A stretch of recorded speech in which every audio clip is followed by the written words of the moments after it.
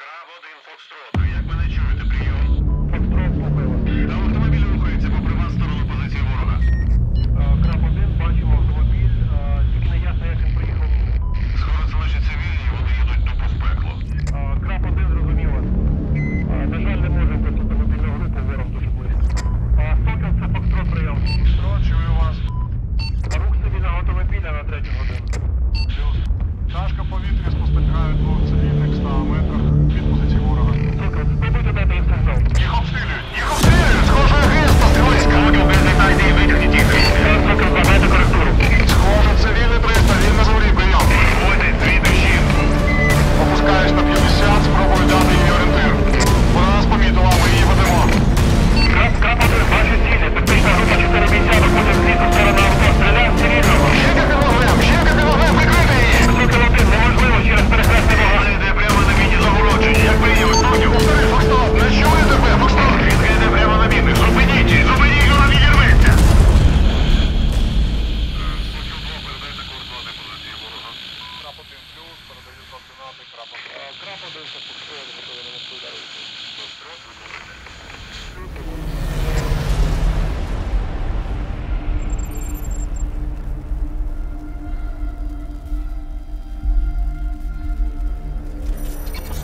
On this day when it happened, my team simply raised a bird in the sky because our team was told that something was happening in front of them. They heard the movements of equipment and they made a planned flyby to find out if the enemy was retreating somewhere quietly or something else. Or if it is moving, it is possible to detect some moving or stationary targets to destroy them at that moment. When we looked around and saw that everything was more or less quiet, that the movement was somewhere very far away, a command came from the commander of the neighboring convoy that some civilian vehicle was moving in our direction. We turned the view there, that is, to an intersection where we know the enemy is hiding, but where we have not yet been able to accurately identify him. He either alternated there from time to time or simply came and left.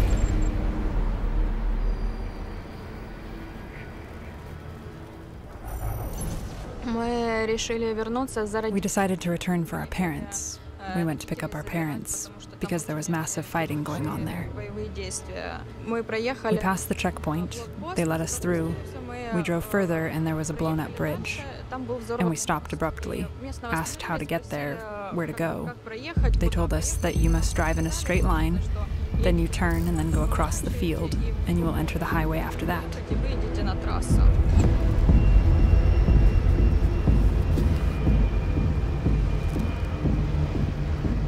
And then we see a black car going down, or trying to go down, and we can't figure out who it is. Because the military people know that there is an enemy and a military man will not go there. That is, unless they are civilians. That was the immediate thought. So they need to be stopped somehow. And in order to stop them, something had to be done. Give them some kind of signal that they turned in the wrong direction. There was a hope that they would turn right at the intersection to our positions.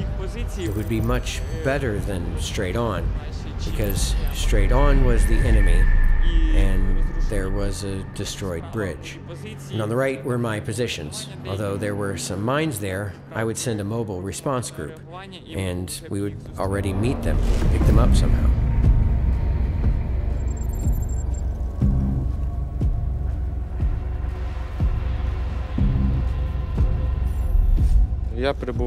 I was at the headquarters, at the command post, when we received information from our positions that the vehicle was moving in the direction of the uncontrolled territory, the one controlled by the Russian armed forces.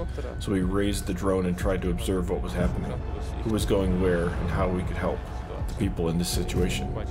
We saw the car go around our barricades, minefields, and later saw directly that the shelling of the car began. We were driving normally at first, and then we began to drive up to the intersection, and that's when the explosions began.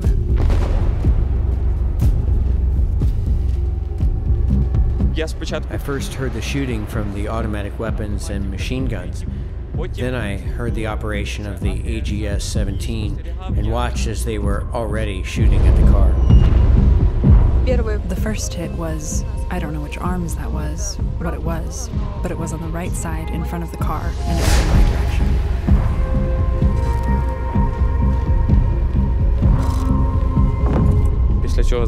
After that, a couple got out of the car and we saw that they were civilians and that they had started moving in the direction of our positions. There was some small bus stop on the right, but it was also destroyed. We thought at first to run there, to hide there, but everything around exploded. It flies from all sides and explodes in one place, then in another place, and that's all nearby.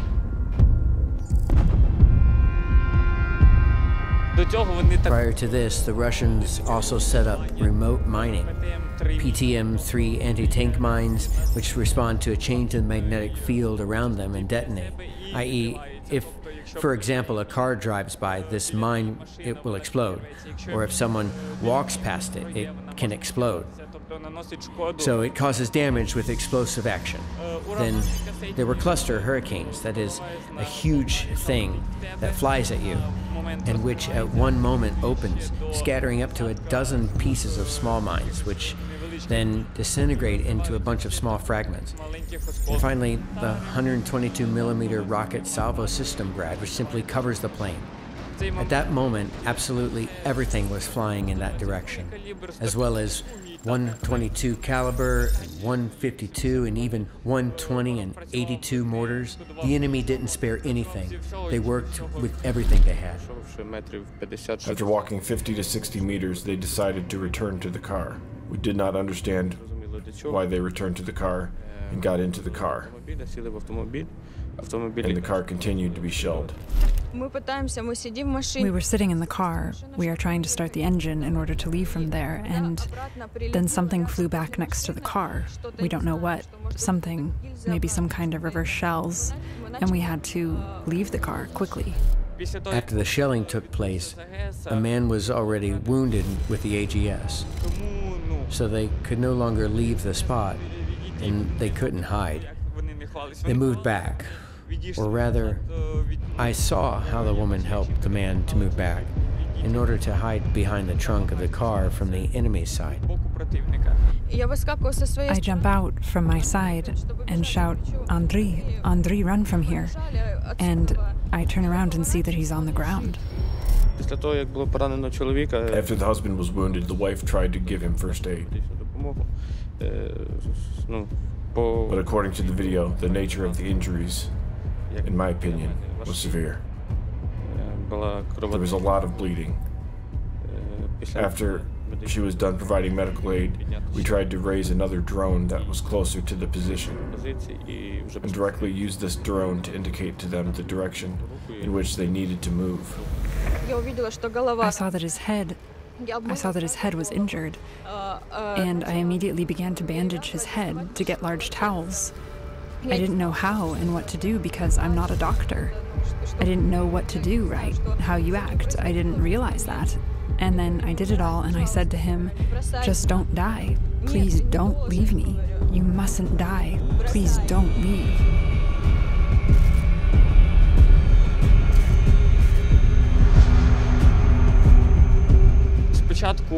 At first I thought that the injuries were light, and then I already saw a pool of blood on the asphalt. I understood that now there will be a very large loss of blood, and he simply won't survive, because in 2 or 3 hours, he can bleed out completely. And I sit, and I see that a quadrocopter has arrived.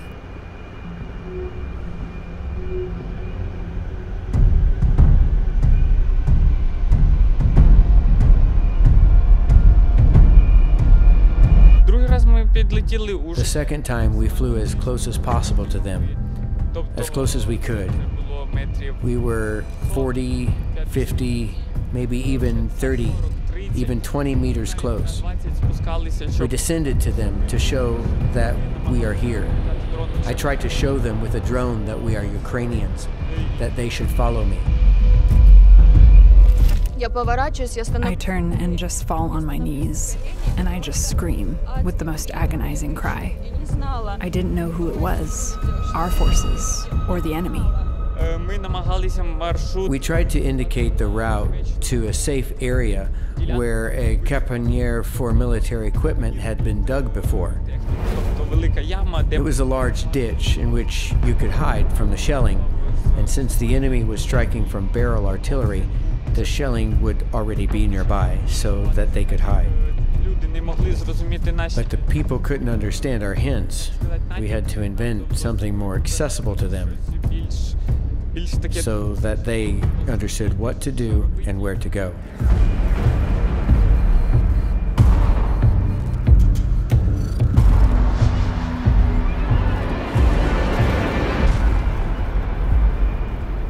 Since I was already flying to the minimum amount of charge, 10%, when the drone is already shouting to you that I'm landing, put me down, I need to land immediately, pull me home, although in fact at this moment it's already starting to land itself. So it was necessary to take it away and recharge it. And by the time I recharged, I should have figured out some way to explain to them what's next. I was talking on the phone at that moment, and I managed to reach Andri's brother.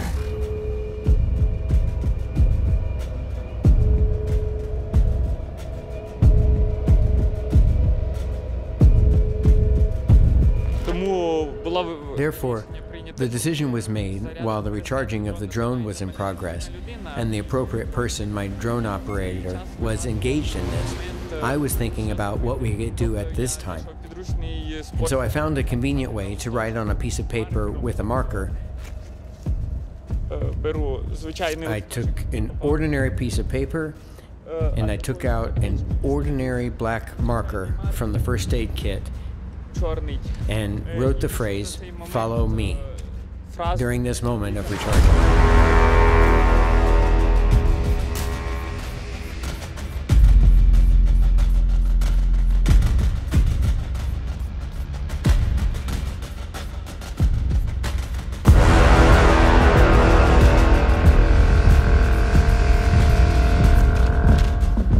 That's what came to me, the phrase, and that's how the drone just flew along with this paper attached, and we descended again to the maximum proximity.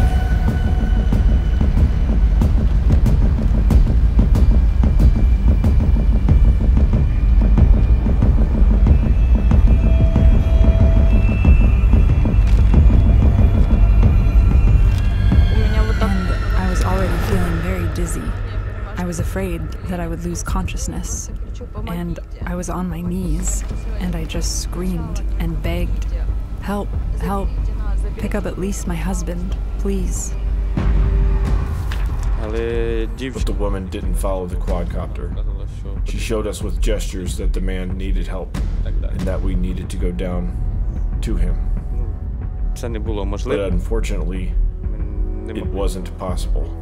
We could not get close to them because the enemy's positions were at a distance of 30 meters, and it was very dangerous, since even though they saw that they were civilians, they still continued to fire.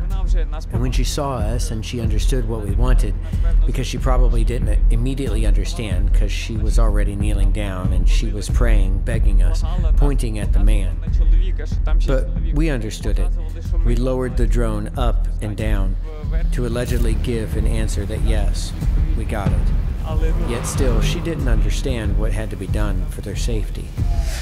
And then the drone starts to descend lower, and I see that something is hanging on the drone, and I don't understand what it is. But then they lowered it a little bit, and I see that they attached the phrase, "Follow me," on paper. And I didn't know what to do and how. And at that moment, I was talking on the phone with Andri's brother. And I shouted to him, "There's a drone. What should I do? I don't know what to do." And Andri's brother says, "Go, Lira, go. This might be the only chance to save Andri, because you just can't carry him yourself." She saw this phrase. She got it. and we began to lead them out. When the woman already understood that it was necessary to follow the drone, I tried to indicate to her that she should cross the road, because I knew where there were mines and where there weren't. Then I tried to say, cross the road, so that she would cross the road from the enemy side, so that they didn't see her, and she could move through the field. I tried to lead her to this field, but since she didn't get me and she started walking along the road, we started to lead her along the road at a low altitude, flew the drone 30 to 40 meters away from her and watched her go in the right direction.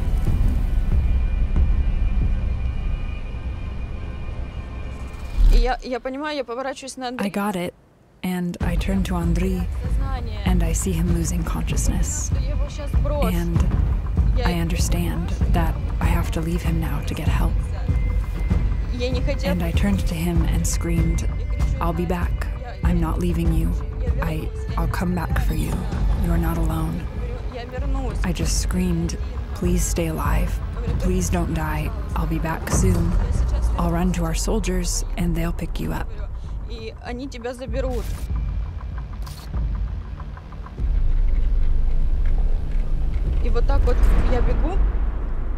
And I'm running. It's all exploding from the left, from the right, and I see that at any moment it can explode under my feet. But I kept running, and the quadcopter flied with me.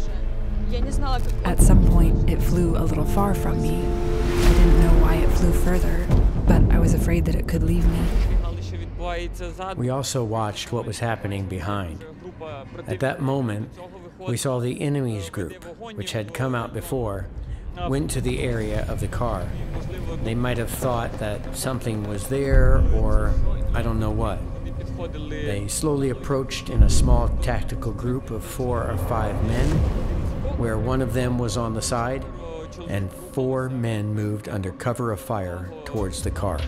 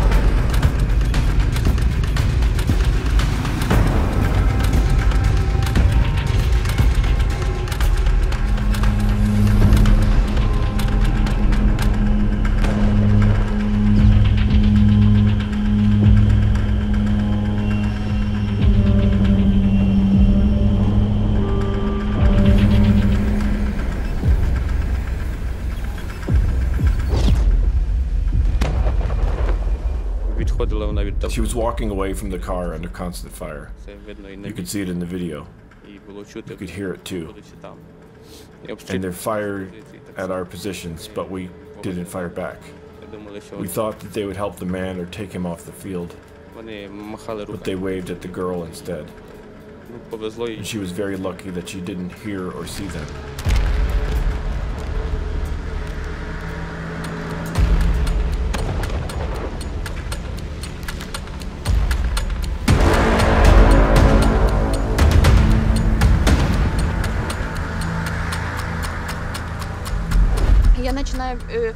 And then the quadcopter starts to come back closer to me, and I run, and there are big mines ahead.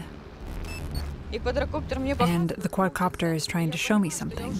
It starts spinning, and I understand that it was telling me to bypass these mines, that they can be bypassed.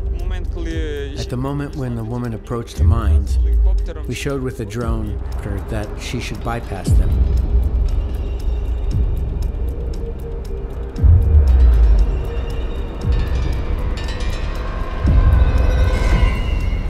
At a certain point, she understood it.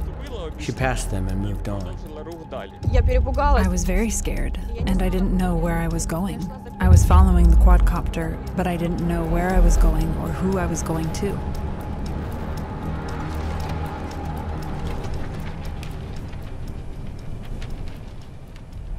I led her to my position till a special person from headquarters could meet her and take her out of this hell.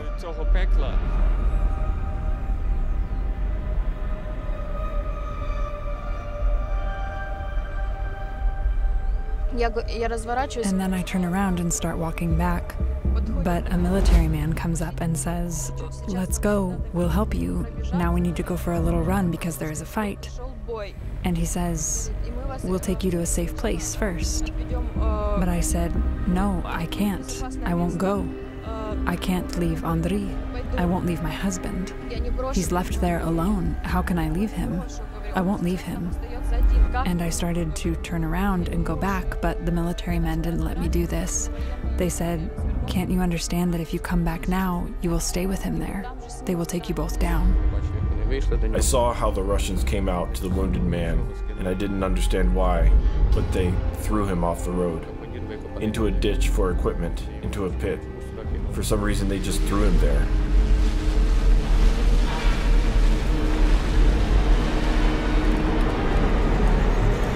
I was ready to even go back there myself. It didn't matter to me that it was all blowing up. I was ready to go back and to carry him on my back, to drag him, anything just to pick him up from there. The man had very little chance of survival, judging by the nature of his injuries, which I saw from the quadcopter. No one told me that he was dead. They told me that he was just lying down. He was like a sieve, covered in shrapnel injuries, had a lot of bruises and hematomas. I didn't believe that this man could survive due to the nature of the injuries. And I saw that there was a lot of bleeding, and there was nothing to provide first aid with. No tourniquets, nothing to stop the blood.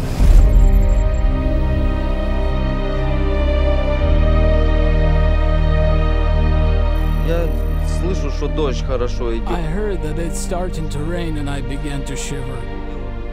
I looked around and realized that I was lying in some kind of a ditch. After a night in the trench, I came to my senses from the rain. I understood that I had to get out somehow. When I removed the bandage, the leg began to decrease in size. It was very tightly tied. It was very swollen. And when I removed the bandage, I realized that I had to try to step on my foot so I could walk. First, in the morning, the military men told me that they had taken him away and that he wasn't there. And then after a while, they sent me a video. The connection was very bad.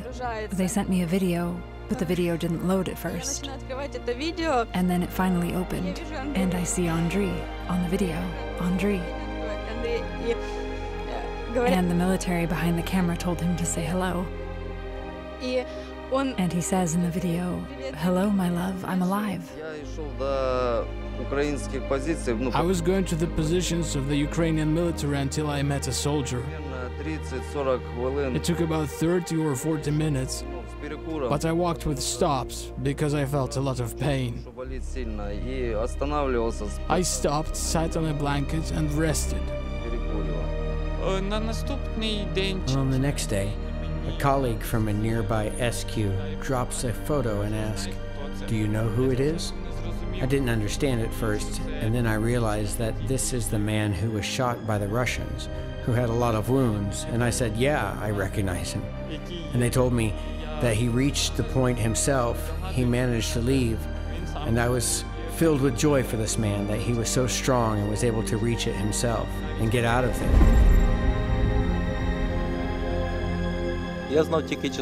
I only knew part of the story of what the patient went through. As a rule, such a patient arrives to us with an ambulance, and already with a specific problem that we must solve as doctors. Later, Ukrainian soldiers surrounded me and asked my last name. "What are you doing here?" I told them everything as it is, the truth. My name is Bogomaz, and I was under enemy's fire. I left my car there, and I don't have any ID on me. and they say, "We saved your wife." Then my tears started flowing, and so on. I was just glad that my wife was alive, and that everything is fine with her. Then I relaxed, and blood started pouring from the wounds. Well, these are such interesting moments. This is probably a great example, a vivid example of the vitality of the Ukrainian people, which are simply impossible to destroy with pieces of metal that the Russians shoot at us.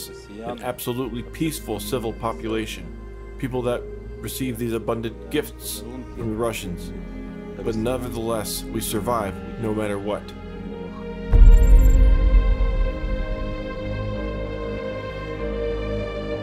Коли почалося широкомасштабне вторгнення Росії, When the full-scale invasion of Russia began on February 24th, 2022, it was clear that the volunteer movement of Ukrainians became very active.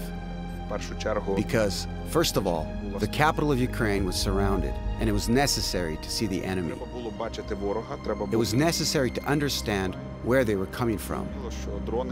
And drones, civilian drones, they are very convenient to use and to perform a reconnaissance function, to see where the enemy is attacking from.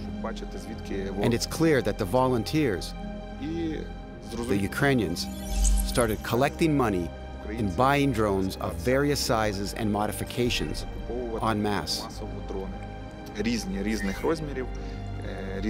And then, the communication is also very important. And here we pass on a big thank you to the Starlink company and to Elon Musk for the fact that Ukraine was given access to satellite and internet communications, and for the fact that today the communication enables our troops to be mobile and to be informed. And it not only helps us, it helps to save people, to notify in time about the help that's needed. Right now, almost all military headquarters, hospitals, and other important institutions that require communication are equipped with Starlink.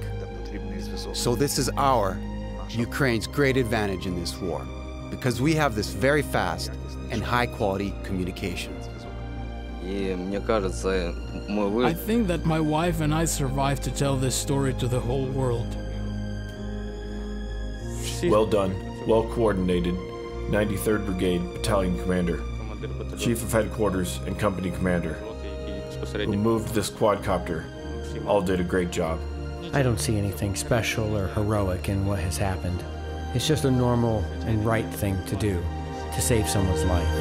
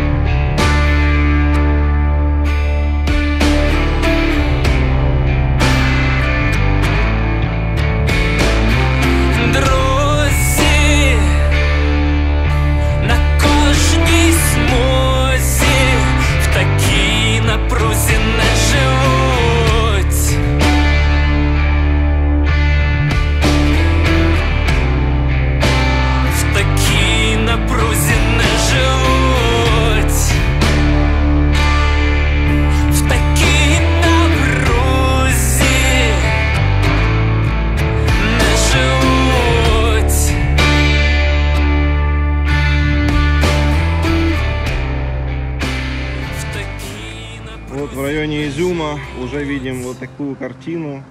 На дорогах стоят расстрелянные гражданские автомобили с донецкими номерами, выпотрошенные вещи. То есть просто, видимо, оккупанты вот стреляли в людей, а потом грабили, смотрели, что они с собой везут. Вот здесь пулевые отверстия в стеклах, очевидно, стреляли в людей, которые ехали, просто расстреляли. Так боюся. Коли ми отримали цей матеріал, Ми зрозуміли, що це мусять побачити не тільки українці, а й наші стратегічні партнери, весь американський народ. Ми знаємо, що Росія вкладає в пропаганду, в цю брехню величезний ресурс, мільярди своїх коштів. Тому ця правда – це наш маленький вклад в боротьбу за справедливість. Для мене, як для журналіста, в цій історії було найважче. Це те, щоб люди знову пережили все це, розповідаючи на камеру. Але це було необхідно для того, щоб світ побачив, що російська армія вбиває цивільне населення України. Сегодня долг каждого украинца, независимо от политических взглядов, кому что нравится, не нравится, делать, что он может для победы, в том числе не только на военном и экономическом фронтах, но и на информационном. Поэтому я считал своим долгом поддержать замечательного, талантливого украинского режиссера и продюсера Любомира Левицкого в его прекрасном начинании, которое на самом деле является важным аспектом борьбы Украины на международно-информационном фронте. Поэтому вот наш такой информационный Хаймарс.